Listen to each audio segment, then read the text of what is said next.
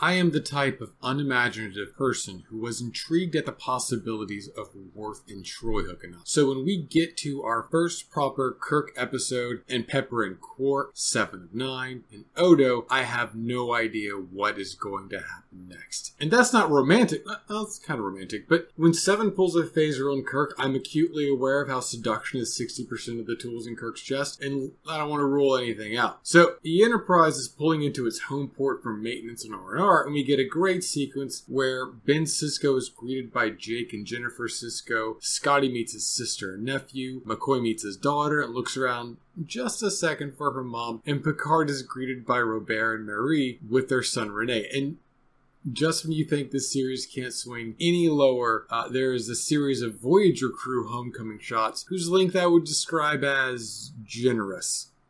If pressed to describe it in more than one word, I would call it a pointed insult to the writers of Voyager's final episode, Endgame. Well, let's go with generous. So our story proper starts with Kirk getting pulled aside by Admiral Ross and Federation Commissioner 7 of 9, and they want Kirk's help. A Starfleet starbase has a black market, and some of the Federation citizens who live there are using a lot of their allotments. Starbase 47 is run by Starfleet, but it's got Federation technicians, Starfleet, for lack of a better word, dependents, Federation vendors, and non-Federation shopkeepers, which brings us to Quark, son of Keldar. Well, Admiral Ross, suspecting non-Federation citizens of causing trouble and a low-key call-out of xenophobia, brings us to Quark. But we get there, we get to Quark. But some things can be reviewed, and so Kirk goes to Odo, and Jim, you can't just tell someone, you don't have any family and no one loves you, help me with this investigation.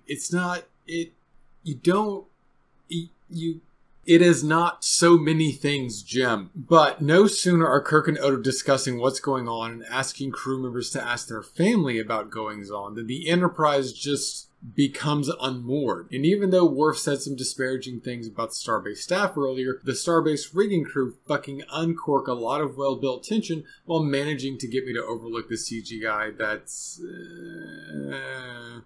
So the docking clamps in the Enterprise had a bad reaction with some visiting alien energy, and Odo explains wavelengths to us with a surprising amount of scientific fidelity when he describes this incredibly unlikely event and the unlikelierness of the Starbase civilian rigging crew being ready for it, which they absolutely were. And it is easy to forget what a locked-on professional Captain Kirk is in the original series until he's put in a room with Odo to knock out some technobabble exposition, and the two kind of jam when they're jamming. It's weird, but Odo is the one who's actually less professional, and that's completely in character. So watching a starship hurtle towards his bar had gotten Quark invested, and the three go through a montage where they construct a 23rd century crazy board out of replicator records, trade goods, and Starbase 47 training rooms and hologram programs, which comes down to something about Taple Nectar, which sounds like nipple nectar, but isn't. And while the visiting aliens have a punch-up with some Tellarites who live on the planet the Starbase is orbiting,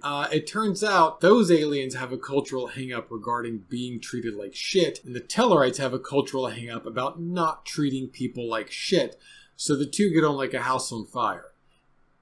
And I know that getting on like a house on fire is supposed to be a good thing, but in what way is watching a house burn down a positive experience? Getting on like a house on fire is like getting along like an egg in a dune buggy race or an origami crane in a hurricane. So the biochemistry of the alien of the week interacts badly with Tellarite biochemistry, meaning that their punch-ups are literally toxic to everyone around them. But before I could even get excited about any social metaphors in play, Kirk engages his fuck around and find out strategy, which involves stopping a grav sled of Tappelnecker being transported by a random civilian. And this predictably upsets the well-oiled gears, or should I say, well-oiled Borg nanites of the operation, which was to use the nipple nectar to prevent a large-scale punch-up. Our heroes, they deliver the goo-boos, separate some brawlers, and do it all with a minimum of personal profit margin. I won't spoil it, but Starbase 47, the episode, focuses on the determined citizenhood of Federation citizen and demonstrates a lot more of what life is like in the 23rd century if you're not in Starfleet. It falters a bit in terms of characters and action. The high tension scenes feel a little bit tacked on, but the ideas are ably shown and the story itself holds together while giving us some